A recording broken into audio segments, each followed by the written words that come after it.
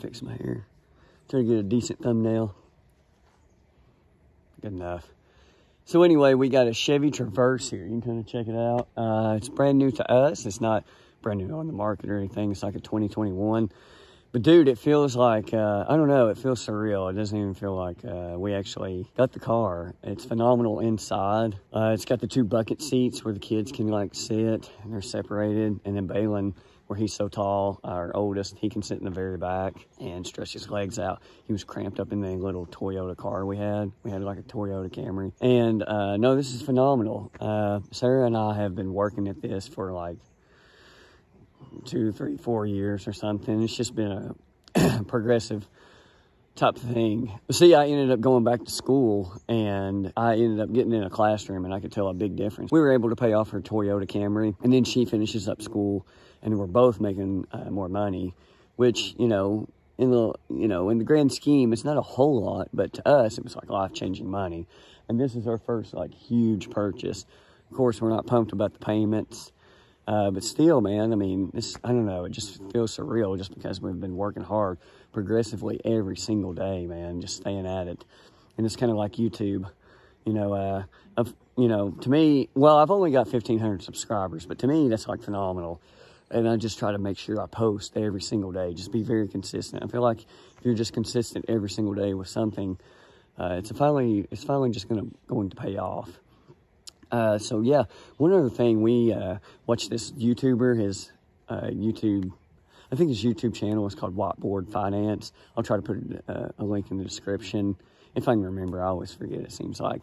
But he was talking about going through the car dealership and financing through them, and you don't want to do that. So we were going to do that. We asked for, let me try to turn this camera a little bit. So we asked for the payments to be like, max $500 a month.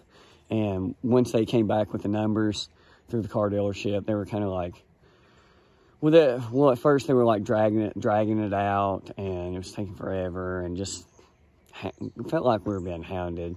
And the final numbers were like $580 for like 6 years, and we were just like, dude, there's no way we can do that. I mean, and sometimes people, they just sign their name, they don't even think about it. So we were just really patient, took our time, ended up going through the bank. The 2 Chevy Traverses we looked at before were actually black. So, because we were patient, we settled on this one. Kind of good deal. About the same price. But, we have it financed for like, I think $463 for 5 years. So, like $100 less, or $120 less, basically. And 1 year less. So, altogether, we were going to end up paying like $42,000 for one of those vehicles. Again, it's pretty tough paying that kind of money for a payment, but we're trying to work on budgeting as well, trying to get better with that so we can pay it off faster.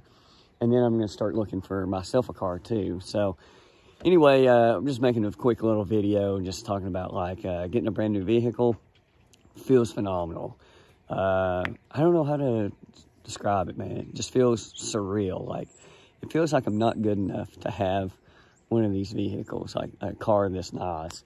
It's kind of the way it feels, but it feels like a rich person's car, not me.